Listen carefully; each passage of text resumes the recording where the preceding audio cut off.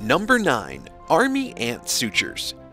The next time you have an injury that needs stitches, you could skip the doctor's office and instead allow some creepy crawlies to do the mending.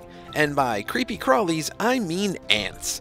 The army ant has a specialized member in its colony known as majors, defense ants that have a mouth that can spread extremely wide. An entomologist named Justin Schmidt at the University of Arizona was studying the ants and found that when he grasped them just behind their heads, they would open their mandibles wide. Schmidt then placed the ant on a wound and found the insect would close its jaws, clamping down and sealing the wound, acting as a natural stitch. Extremely sharp and able to easily pierce human skin, their bite secures the healing skin, but there's one catch. The ant's head is cut off after it clamps onto the wound, acting as a natural staple to lock the skin in place until the wound is fully healed. Only then are the ant heads removed. One army ant species from Central and South America is often used for this very purpose. They're known as suture ants, and they were used by different cultures in South Africa and India as far back as 12,000 years ago during the Neolithic period. Luckily, for those that get a little squeamish when it comes to insects, decapitated or not, medicine has progressed to the point where a good old-fashioned bandage will still do the trick. But just in case you don't have bandages or stitches, and you happen to have army ants, just know that they can get the job done as well. Might seem like a crazy idea, but it's a crazy idea that has been proven to work. Number 8. Algae-reducing plastic balls. Let's get serious. Algae can be a problem for coastal areas or places near rivers and streams, but luckily inventors have created a small ball that when used in large amounts can actually reduce contaminant growth of algae. The shade balls were originally created to prevent chemical treatments in water reservoirs from reacting to the sun and creating a carcinogen. The so-called shade balls were later deployed in California to prevent algae growth. In 2015, the world watched in amazement at the viral video of 96 million shade balls getting poured into the Los Angeles reservoir. What was the purpose of the balls? To save water and improve water quality. Californians were facing a record-setting drought at the time, and conserving water was on everyone's minds. Mandatory water restrictions led to green grass turning brown and much shorter showers. Depositing enough balls to cover the entire surface of LA's reservoir, the balls block sunlight and prevent the dangerous chemical bromate from forming. Unfortunately, some believe it takes more water to actually produce the balls than what they save, with researchers saying the balls would have to sit in the reservoir for up to 2.5 years to offset the loss. In use since 2005, these balls are now starting to save more water than they take to produce, and the LA Department of Water and Power plan to keep the balls in use permanently, replacing them every 10 years. Even though it might seem like there is more risk than reward, any effort to conserve water and reduce harmful chemicals into the air seems like a win-win situation. Number 7. Square watermelons. Square watermelons? That's weird. Why would we need our favorite fruit to be shaped this way? Well, Japanese grocery stores were having an issue. Storage in Japan is much smaller than their US counterparts. Watermelons can be so big and round, and that can waste a lot of space in a refrigerator. So some Japanese farmers had a crazy idea to solve this problem. If the supermarkets want a space-efficient watermelon, they asked themselves, how can we provide one? It wasn't long before they introduced the square watermelon. The solution to the problem of round watermelons turned out to be an easy fix. All the farmers need to do is place the seeds of the watermelon into a square box when they're growing. This forces the watermelon to take on the shape of the box. You can purchase your very own square watermelon topped with a bow for only about $100 to $860. Worth it? We'll let you decide. Number 6. Sky Garden. As cities around the world continue to grow, architects and developers need to get a little creative when it comes to building sustainable living for residents. So when the mayor of Korea decided that his city needed a little more green space, he got creative and hired a group of Dutch architects to create what is now known as Sky Garden, a 24-hour bridge filled with beautiful gardens. Built on a repurposed elevated highway, the Sky Garden boasts thousands of plants and connects places near the main railway station in Seoul that find themselves disconnected by a jumble of railway tracks and haphazard roads. Traditionally, houses were built around courtyards, but as the city grew, skyscrapers soon took over. The Sky Garden offers a pedestrian-friendly way to get around, one that is eye-catching with its stairs, escalators, and bridges connecting to the main bridge and its scattered cafes and markets, all set among a nursery of 24,000 indigenous species including pines, jasmine, ginkgo, and roses. The Car-Free Zone is a unique project that both highlights innovation, but also allows locals to relax and enjoy a stroll through their city. Would you like to see the Sky Garden? Let me know in the comments below, and don't forget to hit that subscribe button if you haven't already. Number 5. Avocado Ripeness Label. If you've never been able to master the freshness test when it comes to picking the best avocado at your local market, look no further than the ingenious RipeSense label that changes color. Starting out red to indicate ripeness in 3 or more days, it changes to orange, which shows the fruit will be ripe in just 2 days. The moment the label turns yellow, you have the perfect avocado for your morning toast or for that afternoon batch of guac.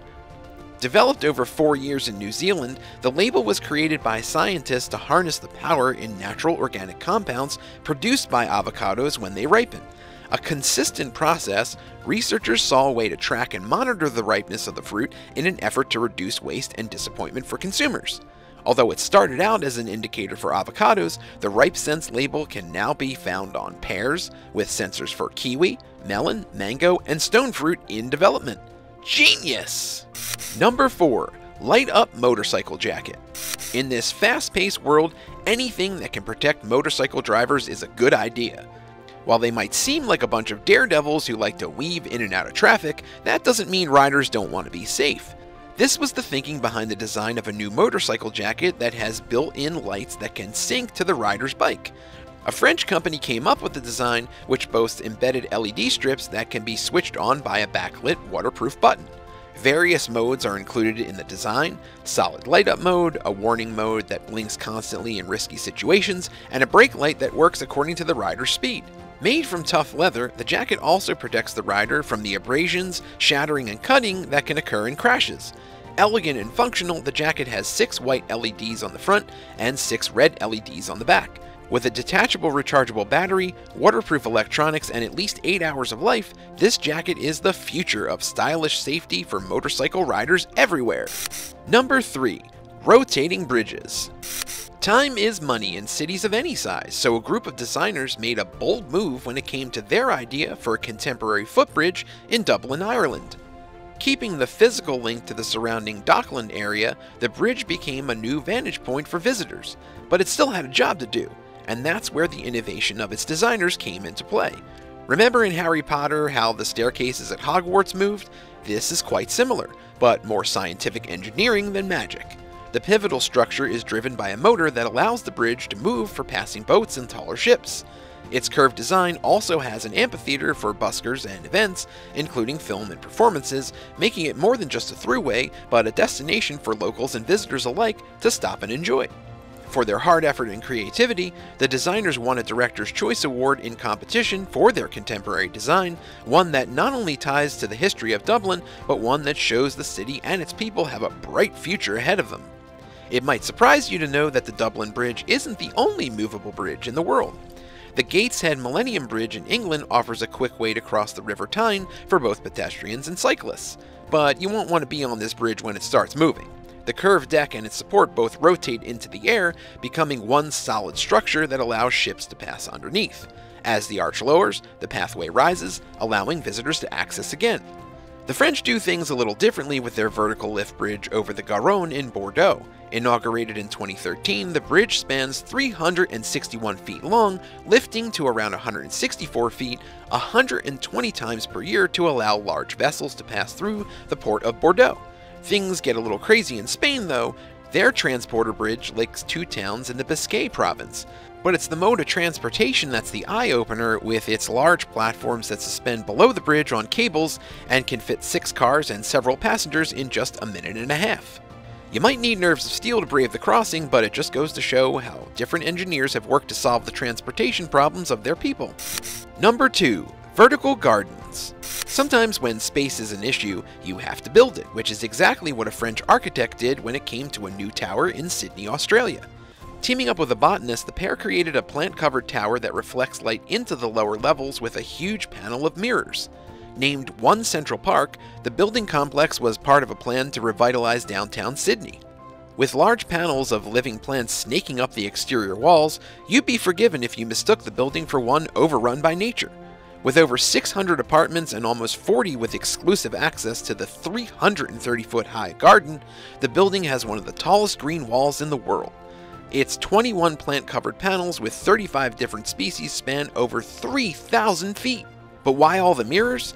Suspended above the ground, the mirrors track sunlight and direct it down into the center of the building, where there are 320 reflectors that the builders believe improve the quality of high-rise living. At night, LED lights transform it from a simple building into a landmark in Sydney's downtown core. Utilizing hydroponic irrigation to grow soilless vegetation in planters and on walls, the gardens trap carbon dioxide, emit oxygen, and provide energy-saving shade. This innovative building with its unique blend of technologies, high-class amenities like a plunge pool, and even an outdoor kitchen is truly a building of the future. Number 1. Mirrored Valley. Living in a quaint village in the Italian countryside might seem like a dream, and it is, but that doesn't mean there aren't challenges to the fairy tale lifestyle. A small village known as Viganella, located at the bottom of a deep valley 80 miles north of Milan, is so deep that the mountains surrounding it cast a long shadow that completely blocks the sun over the entire village for 3 months. The residents of the village have accepted their fate for centuries, until an innovative villager came up with the idea to use a massive mirror to reflect the sunlight into the valley. After raising the 100,000 euros needed to fund the project, construction began in 2006.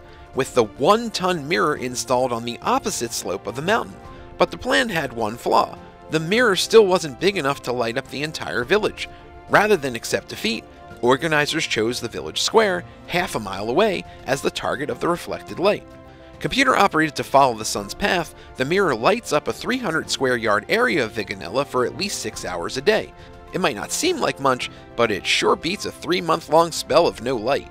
The positive effects of the mirror were felt almost immediately, with the mood of the villagers becoming more positive and locals spending more time in the village square, particularly after Sunday Mass in winter when they would normally head back home as soon as it was finished. Thanks for watching. What do you think of these crazy ideas that actually worked? Do you have any crazy ideas you think would be beneficial for the planet?